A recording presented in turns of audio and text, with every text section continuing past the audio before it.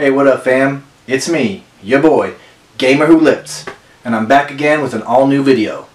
Today we're talking about the Portland Retro Gaming Expo, a radical gaming convention that comes to Portland once a year. I'll show you some cool videos of the expo where I did do some cosplaying.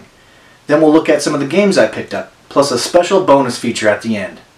But before we get to the video, I just wanted to announce that my channel has finally surpassed 500 subscribers. Mr. Lover, now Mr. Lover, girl. Mr. Lover, now Mr. Lover. She call me Mr. Bombastic, tell me fantastic. Touch me on me back, she says I'm Mr. Romantic. Call me fantastic, touch me on me back, she says I'm Mr. I just wanted to say thank you to all those who support my channel, pushing me closer to becoming a professional content creator. Anyways, let's check it out.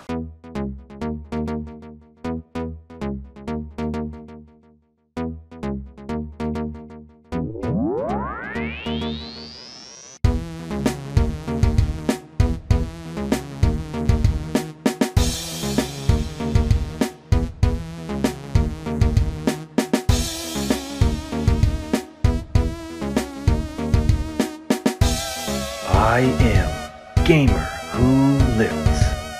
As mentioned earlier, I did cosplay at PRGE as Guile from Street Fighter. Sonic Boom! Sonic Boom! Sonic Boom!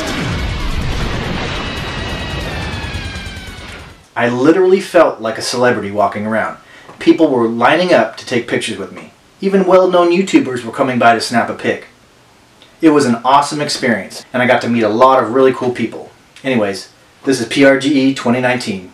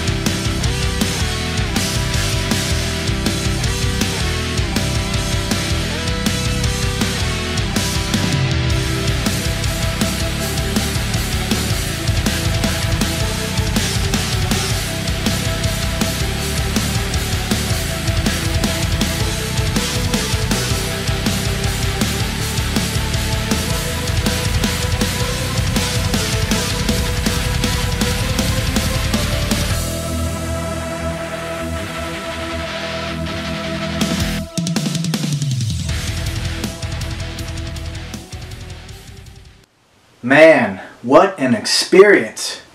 It was confirmed by many sources that PRGE is one of the largest gaming conventions in the nation.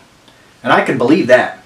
What stood out to me was how friendly the community was, the wide selection of games and consoles sold there, and also the gathering of some of the top gaming content creators under one roof was freaking awesome. I can't wait to go back next year. I ended up with 9 games total, mostly retro stuff, mostly for the Sega Saturn. Anyways guys, here I'll show you game number 1. I have it right here, and it was Aztec Adventure. Aztec Adventure is a 2D single-player action-adventure game. It was released in 1987 and developed by Sega. It was exclusive for the Sega Master System. Something unique about this game is that you can bribe enemies with money to join your party, increasing your overall firepower.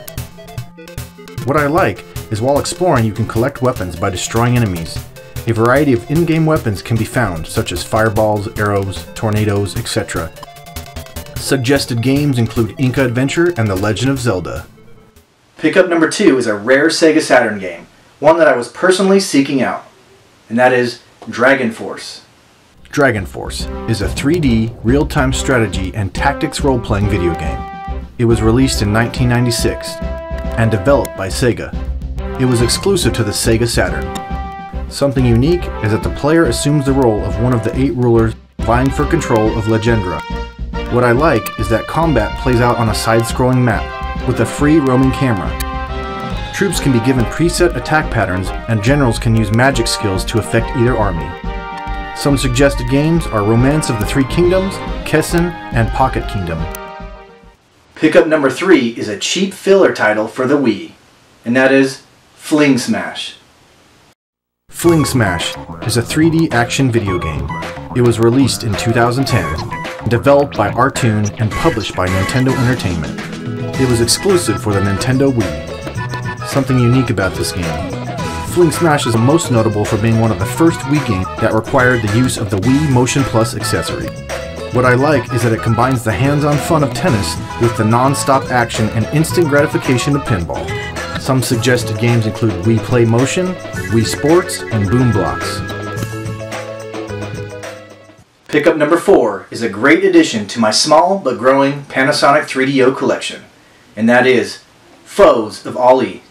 Foes of Ali is a 3D boxing video game, released in 1995, developed by Grey Matter Studios and published by EA Sports.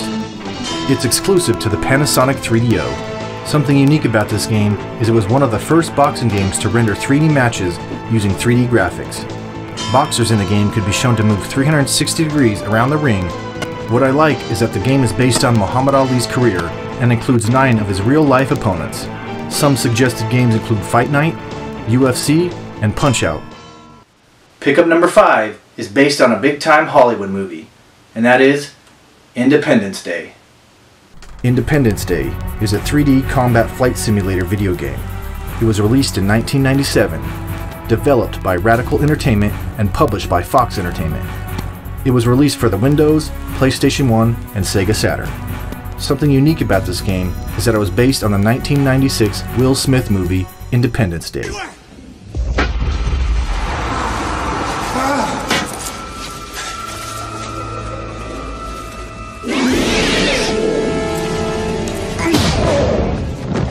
Welcome to Earth. What I like is each plane has its own unique characteristic, as measured by speed, agility, durability, and stealth. Some suggested games include Area 51, Earth Defense Force, and Alien Trilogy. Pickup number 6 is when an RPG-style game meets Disney, and that is Kingdom Hearts Chain of Memories. Kingdom Hearts Chain of Memories is a 3D action role-playing game. It was released in 2008, developed by Jupiter, and published by Square Enix. This game was released for PlayStation 2 in 2008. Something unique is that it's the sequel to the first Kingdom Hearts title. What I like is that it's a combination between a role-playing video game and a collectible card game. The main role-playing aspect is the experience point system that is used to increase the character's maximum health or card points. Some suggested games include Final Fantasy, Star Ocean, and Ni no Kuni. Pickup number 7 is a retro title that I'd never even heard of before, and that is Maze Hunter. Maze Hunter is a 2D top-down action-adventure game. It was released in 1987, developed by Sega. This game is exclusive to the Sega Master System. Something unique about this game is that it makes use of the 3D glasses add-on. All the sprites in the backgrounds are given their own illusion of depth, and jumping makes the character appear to move closer to the viewer. What I like is that you're armed only with the red bow staff and an occasional special item. You take down legions of randomly generated enemies while looking for a key to open the exit. Some suggested games include Aztec Adventure, Missile Defense, and Zaxxon. Pickup number 8 was a Dreamcast title that was high on the list for me, and that is Psychic Force 2012. Psychic Force is a 3D cyberpunk arcade fighting game, released in 1999, developed by Taito Corporation and published by Acclaim. This game is exclusive to the Sega Dreamcast. Something unique about this game is that the characters can use their psychic powers to fly and dash through the air. What I like is that you get to fight inside of a 4-sided cube. When you use a finishing move on your opponent, you have the ability to smash them through the walls of the cube. Some suggested games include Battle Arena Toshinden, Power Stone, and Soul Calibur. The final pickup for PRGE 2019 was a clunky hack-and-slash player for the PlayStation 2. It was also free. Shout out to Retro Edition for hooking that up. It is Legion, The Legend of Excalibur. Legion, The Legend of Excalibur is a real-time strategy, action role-playing video game released in 2002. It was developed by 7 studios and published by Midway Games. This game was exclusive for the PlayStation 2. Something unique about this game is that it's the retelling of the story of King Arthur, Excalibur, and the Knights of the Round Table. What I like is that there's skill involved in the swordplay. The game encourages a rhythmic attack. Getting good at this makes your warrior a lot deadlier. Suggested games include Gauntlet, Baldur's Gate, and Dark Alliance.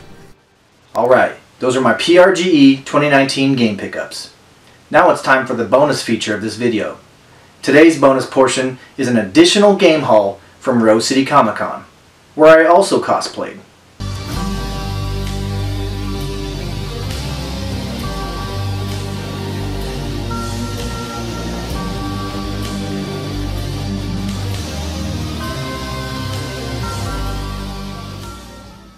I picked up 4 games while I was there, plus some posters and this cool Trigun t-shirt.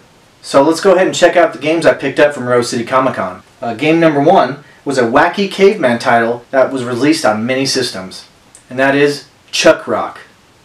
Chuck Rock is a 2D, slapstick, side-scrolling platform video game, released in 1991. It was developed by Core Design and published by Sony ImageSoft. This game was released for a lot of systems, including the Amiga 32, Commodore 64, Game Boy, Game Gear, Sega CD, Sega Genesis, Sega Master System, and the Super Nintendo. Something unique is that this game is notable for the belly bounce with Chuck's beer belly. What I like is that you can utilize boulders for protection or for offense. Suggested games include BC Racers, Bonk's Adventure, and Joe and Mac. Game number 2 is an underrated Dreamcast title, and that is Mach-N X. Mach-N X is a first-person 3D hack-and-slash video game, released in 1999, developed by Atlas. This game is exclusive for the Sega Dreamcast. Something unique is that the gameplay has the Mach-N, a sentient sword-like being, brainjacking or taking control of multiple characters. What I like is that the player is able to move freely within the environment and has an access to a variety of moves, including a backstep and jumping to avoid attacks. Suggested games include GoldenEye, Breakdown, and Duke Nukem. Game 3 is a rad extreme sports title worth checking out, and that is Steep. Steep is a 3D extreme sports video game, released in 2016, developed by Ubisoft. Systems it was released for were Windows, PlayStation 4, and Xbox One. Something unique about this game, there are 4 main activities available in the game, including skiing, wingsuit flying, snowboarding, and paragliding. What I like is the game has a trick system, which allows players to perform special maneuvers such as spinning and grabbing while they are shredding. The player receives points if they perform tricks. Suggested games include SSX, Amped, and 1080 snowboarding. The last game that I picked up from Rose City Comic Con belongs to one of the biggest Nintendo franchises, and that is The Legend of Zelda Phantom Hourglass. The Legend of Zelda Phantom Hourglass is a 3D action-adventure video game. Released in 2007, developed by Nintendo Entertainment, released exclusively for the Nintendo DS handheld game system. Something unique is that the game features 3D cel-shaded graphics with an overhead camera perspective. It employs controls involving the console's touchscreen and microphone. What I like is that it's the 14th installment in the Zelda game franchise, and the direct sequel to the GameCube game Wind Waker. Suggested games include other Zelda titles, Okami, and Spiral Knights. Alright, so those are the games that I picked up from Rose City Comic Con, but I also picked up a handful of posters that will look good in my game room. Enjoy.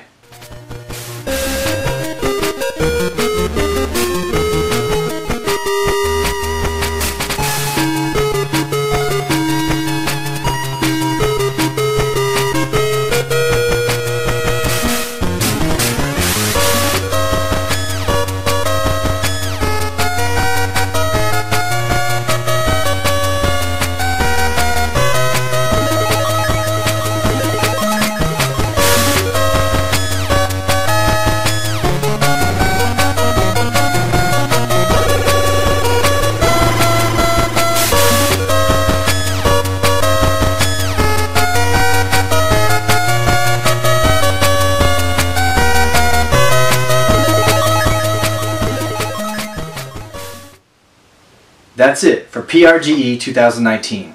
I hope you enjoyed this video. Please feel free to leave comments down below. As always guys, thank you for tuning in, and go follow me on all my social media at GamerWhoLifts. Also, a big shout out to all my subscribers. You guys helped me finally reach 500 subs. I wouldn't be here without all of your support. Anyways, thank you. See you next time.